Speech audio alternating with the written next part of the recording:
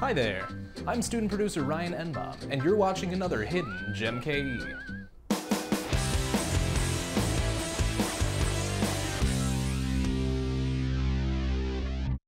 Just outside of Milwaukee's downtown sits the former home of eclectic lawyer Chudnow. Originally built as a simple residence, it has since been converted to the Chudnow Museum of Yesteryear, a loving testament to both Milwaukee and Midwest history. The exhibits center around the everyday places and products used by Milwaukee and Midwest natives alike. There's an ice cream shop, doctor's office, grocery store, and so much more. All the novelties you see here at the Chudnow Museum are authentic and harken us back to the days of Cream City brick and neighborhood theme parks. Groceries from years gone by, record players and toys, narcotics and naturopathic remedies with origins and medicine's checkered past.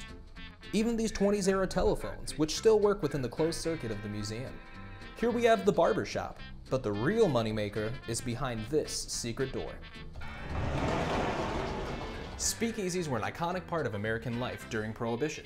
This recreation is complete with authentic furniture and a touch of Milwaukee spirit. If you're looking for a trip down memory lane, or maybe just a taste of nostalgia, check out the Chudnow Museum. Open to the public Wednesday through Saturday at 10 a.m. and Sundays at noon, the museum is nonprofit and donation supported. Make it a part of your geMKE journey. Well, that's all we have for you today.